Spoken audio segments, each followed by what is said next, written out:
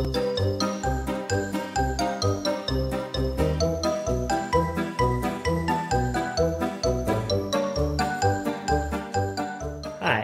I'm Kane Lynch. I'm a cartoonist based in Portland, Oregon.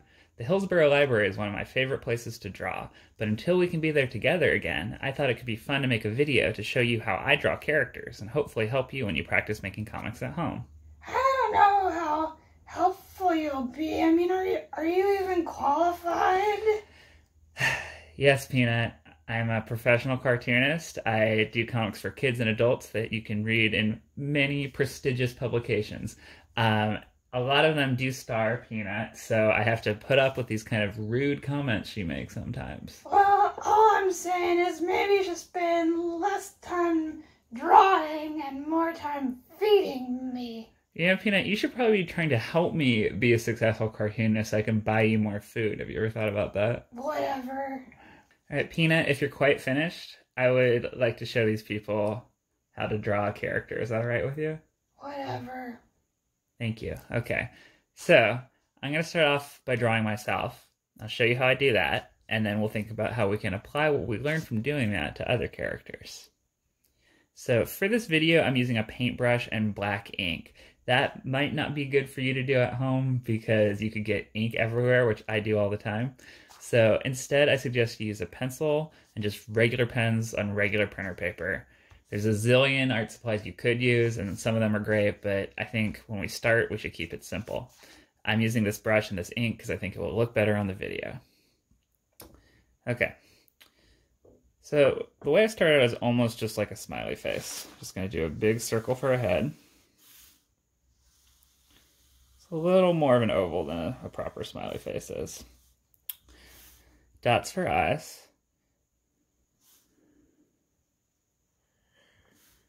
And then I'm going to do a 2-line smile instead of 1. I smile a lot, so that's a good way to start when I'm drawing myself. Some people think that means I'm secretly evil, but I promise I'm super nice. Beg to differ. Rude. Okay, so I also have a kind of pointy nose, so put that on there. I have reasonably thick eyebrows. Some people have really thin eyebrows or hardly have them, but... So I'll draw an ear on here so that I can hear when Peanut says rude stuff to me. What? Nothing. But I'm going to keep that pretty simple too. I'm just doing one big hoop for the outside of the ear and then a smaller one for the inside. Put a little suggestion of one on the other side too.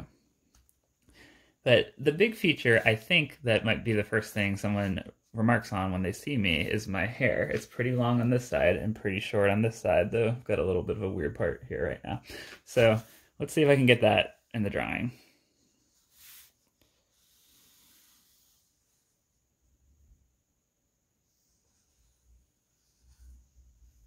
Pretty long on that side. A bit shorter on that side.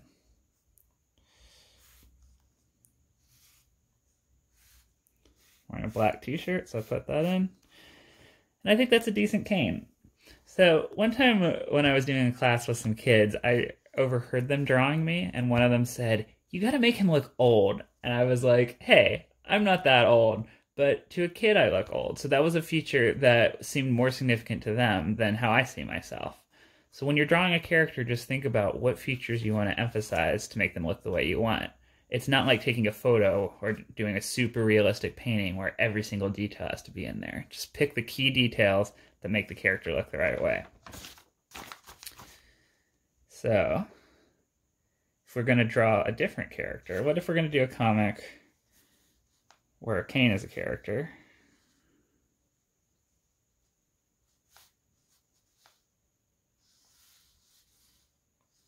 Got that swoopy hair in there. So, if I'm going to put other characters in this comic, I need to make them look different from Kane, but also easy to draw. So, could give one a square head, but then put the same kind of features in it. Maybe this guy's also kind of mad. I'd be mad if I had a square head. kind of looking like Frankenstein. So I'll give him some Frankenstein hair too.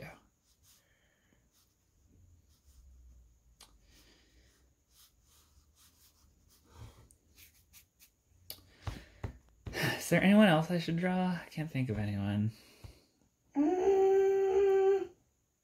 Yes, Peanut, do you have a suggestion? Well, Peanut, I can't think of anyone else to draw, so unless you have a suggestion, I'm just going to have to end the video. You should... I want to be drawn. Fine, whatever. It's not like I've drawn you a zillion bazillion times, so okay, let's do it. So if I'm drawing Peanut, I'm going to start off with a shape that's pretty similar to the shape of my head, except it's got those pointy cat ears on top. Going to do those same dots for eyes. But maybe I should stop here. Peanut doesn't really smile. She's got a kind of simpler mouth structure that's more like the nose and the mouth connecting. I think that's kind of a good basic cat face. If I put in a couple more details on the ears, put in some whiskers. If you'd never met me, if you just started this video right now, and I said, what's this a drawing of? You'd say it's a cat. I'm pretty sure. But it doesn't look like this particular cat that lives in my house and says mean things to me. What? Nothing. So, what feature should I add to make this look like Peanut? First is, she's a calico cat. So, I should put in a little bit of that special pattern she has. Since I'm working just in black and white, I can't put in too much of that. It's not like in some of the other drawings I do of her where I can have a full color animal. Because if I do all these lines across it, it's going to interfere with the main lines that make up the drawing. But if I put in a few up here, I can have that suggestion of her pattern. So I think there's two more things I need to do to make this look like Peanut. The first is I'm going to cheat a little bit and just give her a collar. And on that collar, I'm going to put a big letter P. So if someone's looking at this comic and they're like, wait, which cat was that again? They have a pretty good clue there. It's not bad to use words and other cues to help the people reading your comic know what you're talking about. But the last thing I think I need to do to really make this be a Peanut is convey her emotion. She's an angry animal. I think that's pretty good, but I think it's still missing something. If you look at Peanut closely, you might notice that her face is a little unusual. She has a bald area around her mouth from allergies she had as a kid. So I'm just going to add that in to capture her full, strange, unique beauty. I don't know what you're talking about. I'm perfect. You are perfect, but you're also a weirdo. Okay, so I think that's a pretty decent Peanut. That's how Peanut looks to me.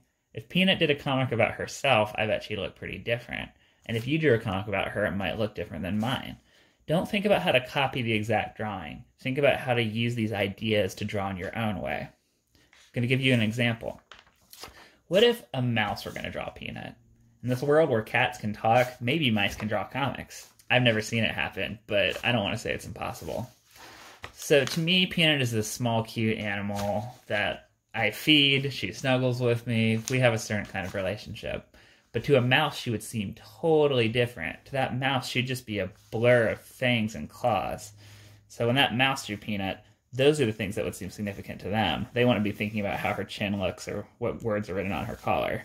It would just be all claws and fangs. This drawing's a little messier, but I think that's actually good because it makes it look more like it's a chaotic, moving thing. Kind of helps convey that terrifying quality.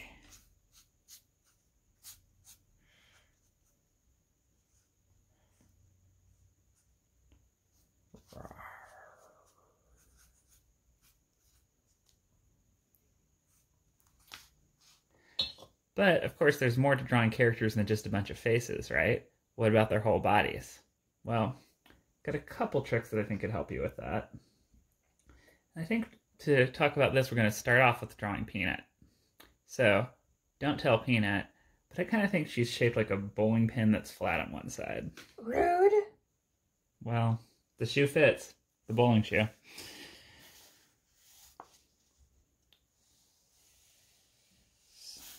Make a shape like that.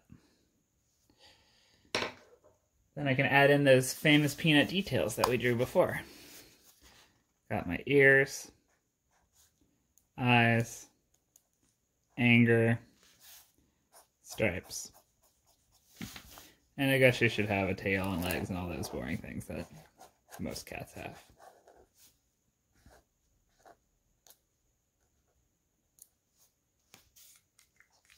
So I could use that same shape and draw a different kind of creature.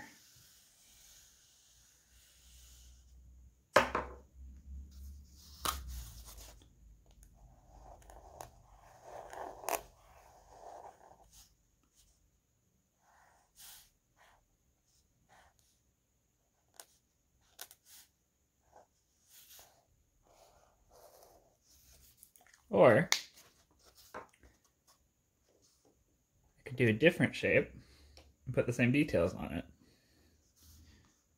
What if Peanut was just a big square?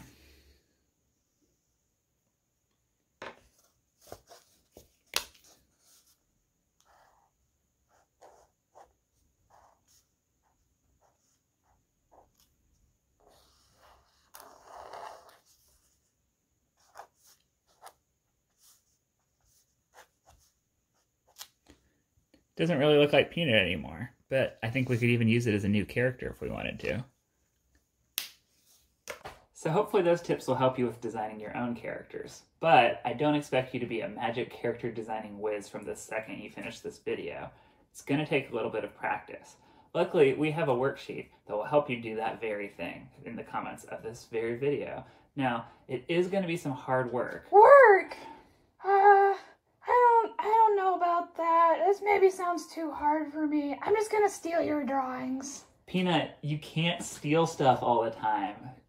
Do you remember what happened last time you tried to steal something? Oh, apparently Peanut doesn't remember what happened, so I think she needs your help. So you can go to the link below this video to download this worksheet, or you can draw it yourself from scratch on a blank piece of paper. Peanut's new castle laboratory is amazing! Yeah, but how did she afford all this on a cat's salary? What, do you think she stole it or something? Dracula's outside, with an army of rabid narwhals. Peanut, did you steal this castle from Dracula? It's okay. It looks like she has a plan. It's time for the Peanut-powered monster machine. First, the machine makes a blob of monster mush. Then we can add details to turn it into any kind of creature we want. Help Peanut defeat Drac by crafting these creepers. Add eyes and a mouth and... legs? Tails? Tentacles? Scales? Wings? Then get ready to put your creatures in a comic. Until next time, comics friends, keep drawing your pictures and petting your cats. Yeah!